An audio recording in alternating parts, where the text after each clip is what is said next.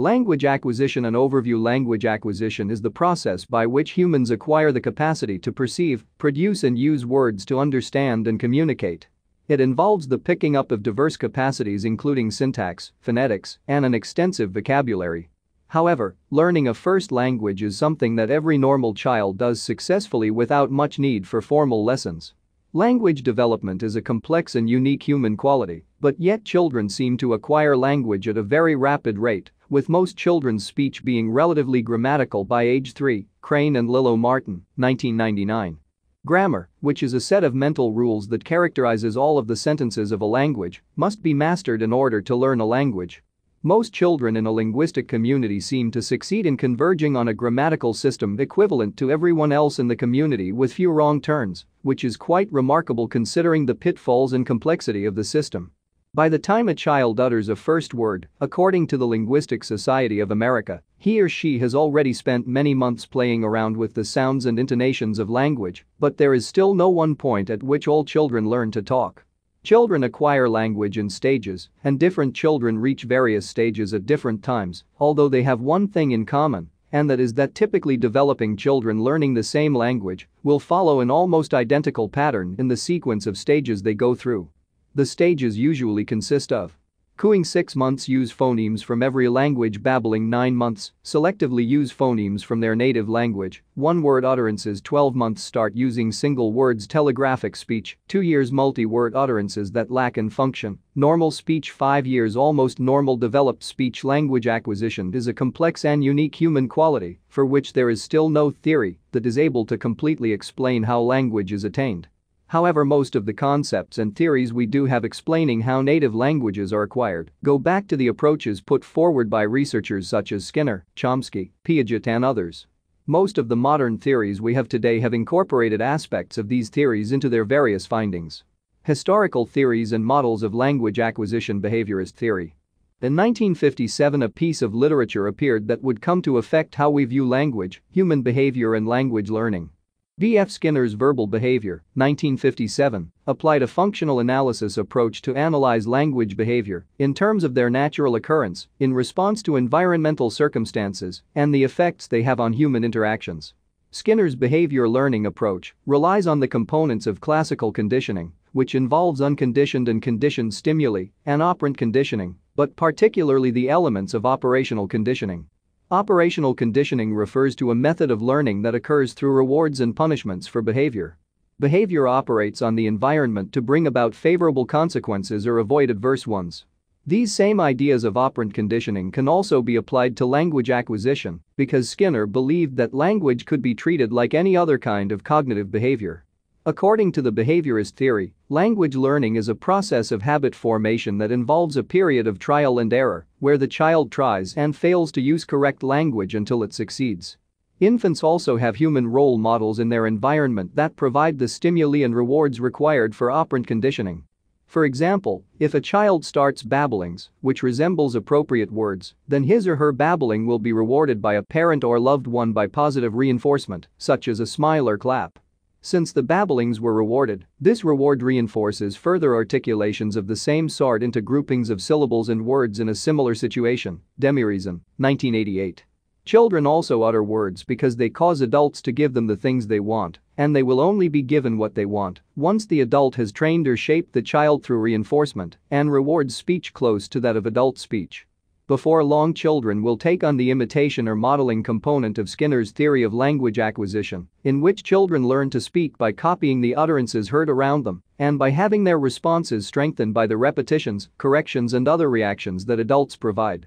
However, before a child can begin to speak, they first start by listening to the sounds in their environment for the first years of their life. Gradually, the child learns to associate certain sounds with certain situations, such as the sound of endearment a mother produces when feeding her child. These sounds then become pleasurable for the child on their own without being accompanied by food, and eventually the child will attempt to imitate these sounds to invite the attention of his mother or another adult. If these sounds resemble that of adult language, the mother will respond with reward, and the operant conditioning process begins.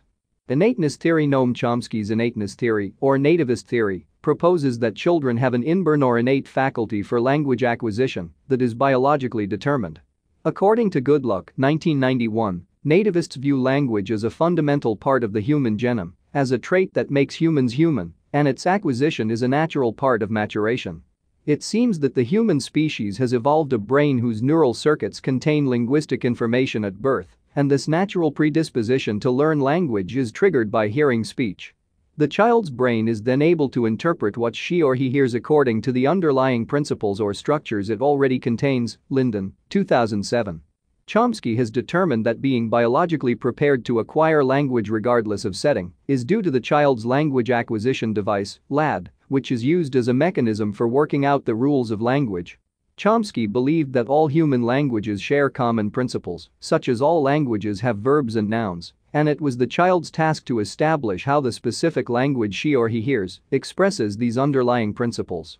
For example, the LAD already contains the concept of verb tense, and so by listening to word forms such as worked or played, the child will then form a hypothesis that the past tense of verbs are formed by adding the sound et or id to the base form. Yang, 2006, also believes that children also initially possess, then subsequently develop, an innate understanding or hypothesis about grammar, regardless of where they are raised. According to Chomsky, infants acquire grammar because it is a universal property of language, an inborn development, and has coined these fundamental grammatical ideas that all humans have as universal grammar, UG. Children under the age of 3 usually don't speak in full sentences and instead say things like want cookie, but yet you would still not hear them say things like want my or I cookie because statements like this would break the syntactic structure of the phrase, a component of universal grammar. Another argument of the nativist or innate theory is that there is a critical period for language acquisition, which is a time frame during which environmental exposure is needed to stimulate an innate trait.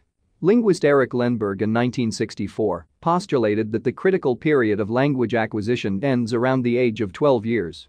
He believed that if no language was learned before then, it could never be learned in a normal and functional sense.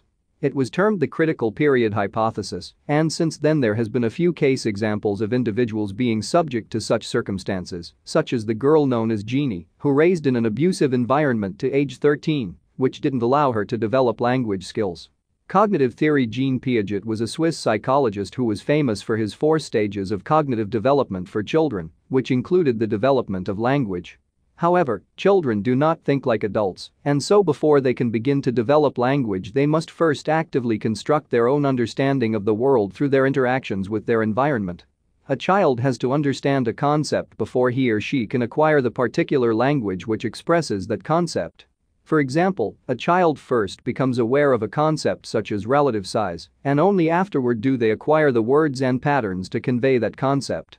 Essentially, it is impossible for a young child to voice concepts that are unknown to them. Therefore, once a child learns about their environment, then they can map language onto their prior experience. An infant's experience of a cat is that it meows, is furry and eats from a bowl in the kitchen, hence they develop the concept of cat first and then learn to map the word kitty onto that concept. Language is only one of the many human mental or cognitive activities, and many cognitivists believe that language emerges within the context of other general cognitive abilities like memory, attention and problem solving, because it is a part of their broader intellectual development. However, according to Goodluck, 1991, once language does emerge it is usually within certain stages, and children go through these stages in a fixed order that is universal in all children. There is a consistent order of mastery of the most common function morphemes in a language, and simple ideas are expressed earlier than more complex ones, even if they are more grammatically complicated. Piaget's cognitive theory states that children's language reflects the development of their logical thinking and reasoning skills in stages, with each period having a specific name and age reference. There are 4 stages of Piaget's cognitive development theory, each involving a different aspect of language acquisition. Sensory motor period, birth to 2 years, children are born with action schemas to assimilate information about the world, such as sucking or grasping. During the sensory motor period, children's language is egocentric, and they talk either for themselves or for the pleasure of associating anyone who happens to be there with the activity of the moment. Pre-operational period, 2 years to 7, children's language makes rapid progress, and the development of their mental schema lets them quickly accommodate new words and situations. Children's language becomes symbolic, allowing them to talk beyond the here and now and to talk about things such as the past, future and feelings. Egocentrism involves animism, which refers to young children's tendency to consider everything, including inanimate objects, as being alive. Language is considered egocentric because they see things purely from their own perspective. Operational period, 7 to 11 years, and 11 years to adulthood. Piaget divides this period into two parts: the period of concrete operations and the period of formal operations. Language at this stage reveals the movement of their thinking from immature to mature and from illogical to logical. They are also able to decenter or view things from a perspective other than their own. It is at this point that children's language becomes socialized and includes things such as questions, answers, commands, and criticisms. Social interactionist theory.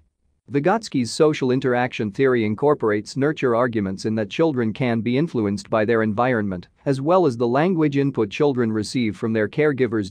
Although the theories of Skinner, Chomsky, and Piaget are all very different and very important in their own contexts, they don't necessarily take into account the fact that children don't encounter language in isolation. The child is a little linguist analyzing language from randomly encountered adult utterances.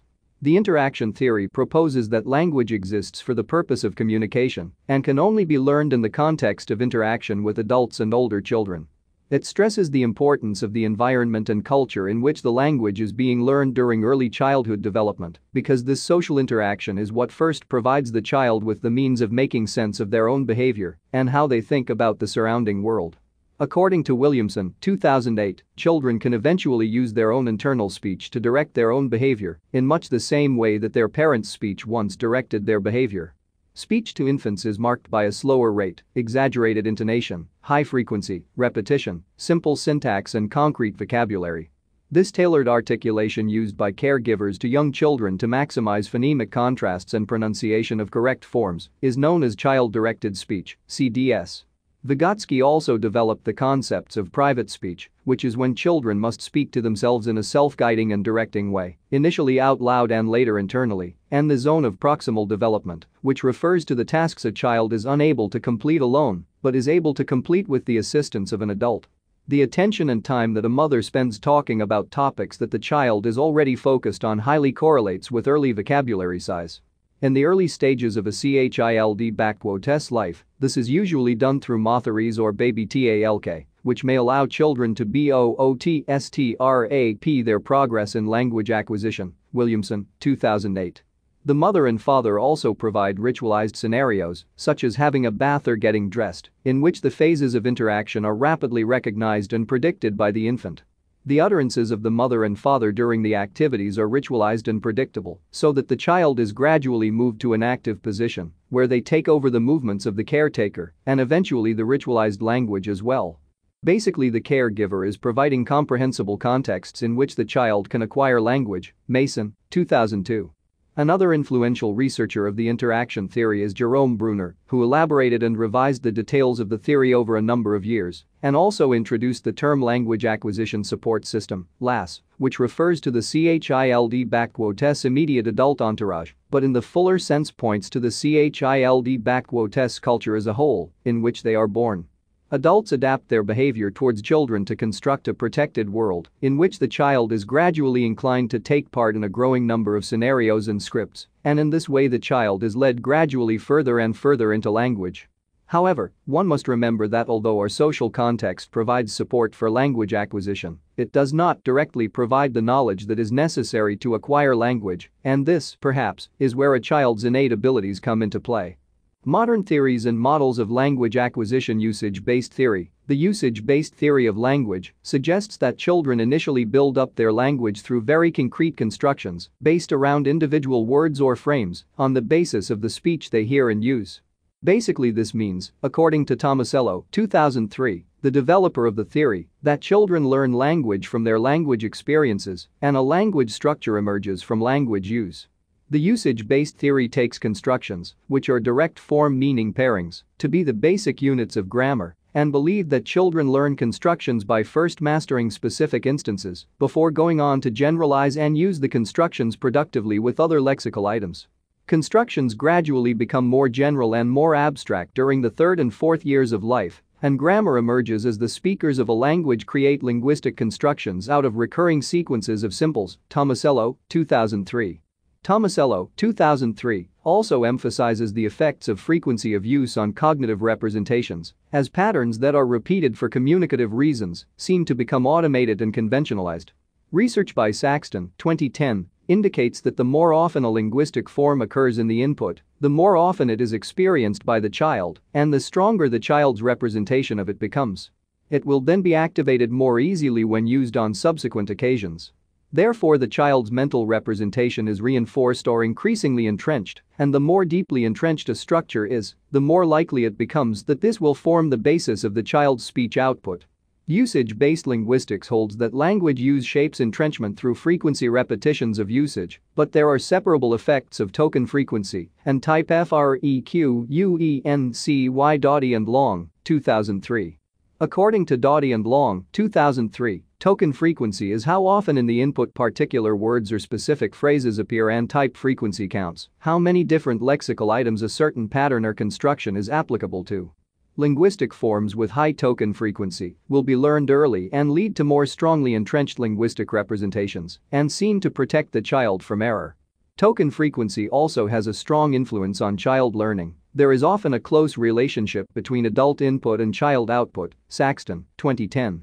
Type frequency determines productivity because high type frequency ensures that a construction is used frequently, thus strengthening its representational schema and making it more accessible for further use with new items.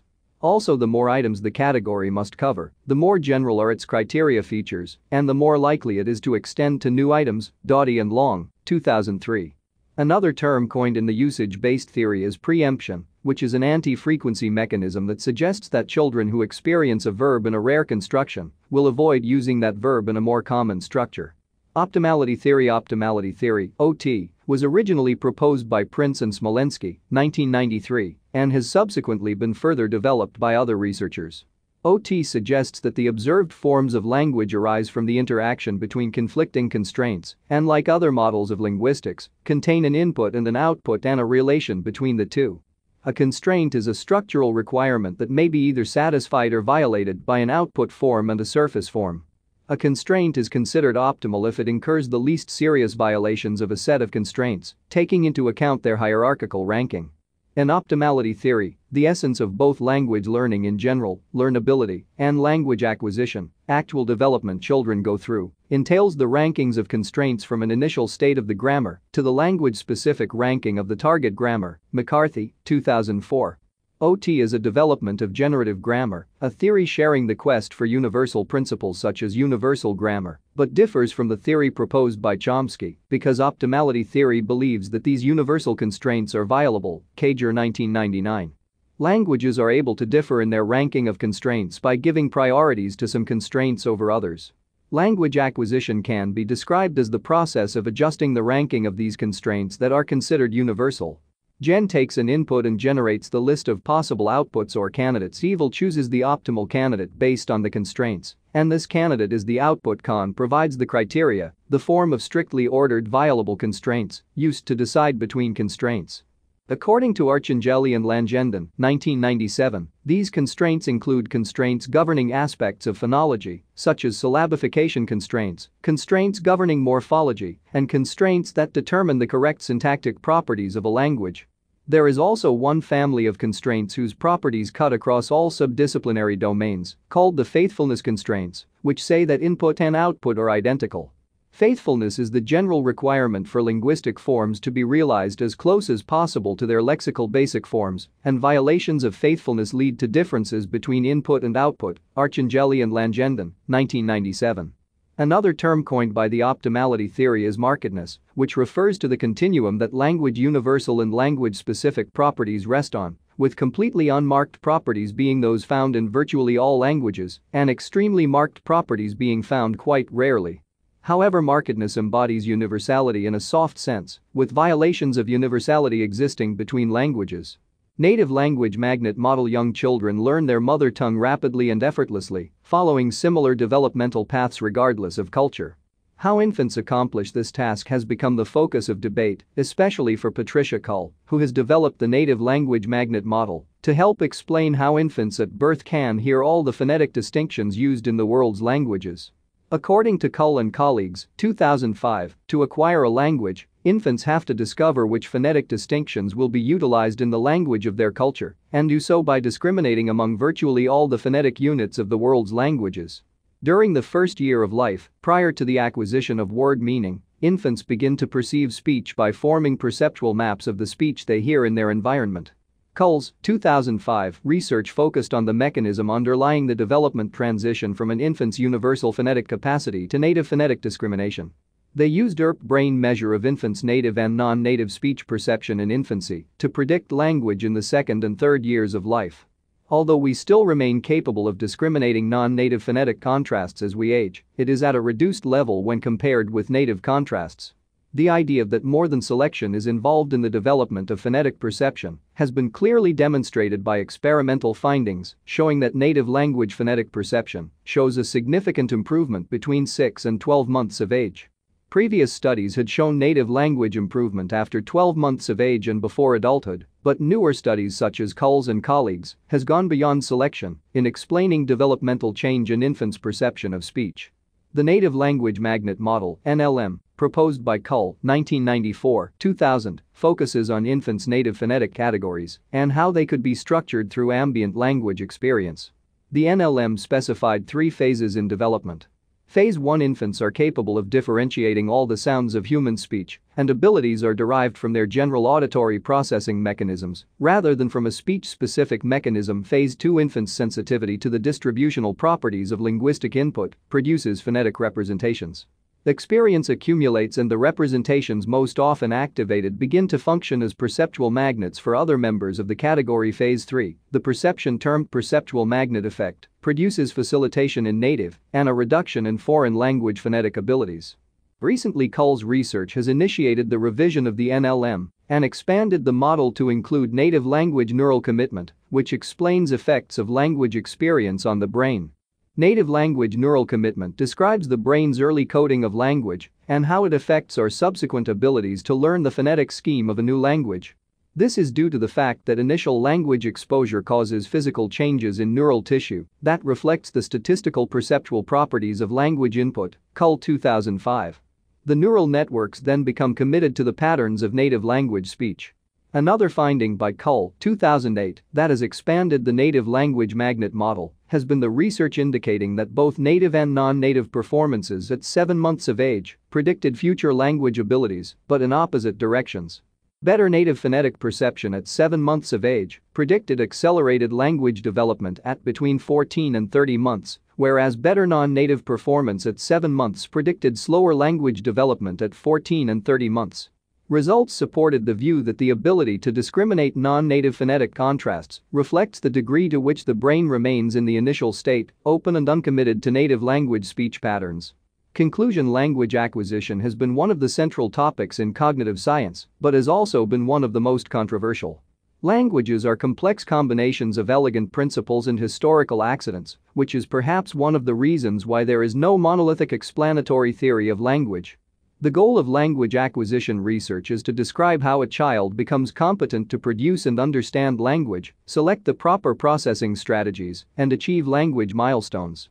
However, there are a range of theories of language acquisition that have been created, but most of these theories cannot agree on the role that both nature and nurture play in language acquisition.